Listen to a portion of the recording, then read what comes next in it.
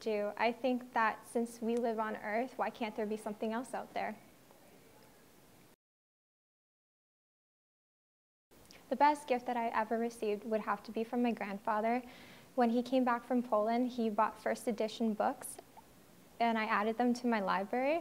When I was reading them, it wasn't just about the stories that I learned, it was also the sentimental value. I would have to say that if I was an animal, I would be a dog. And the reason for that is because I'm a very loyal individual. That's one of my greatest flaws.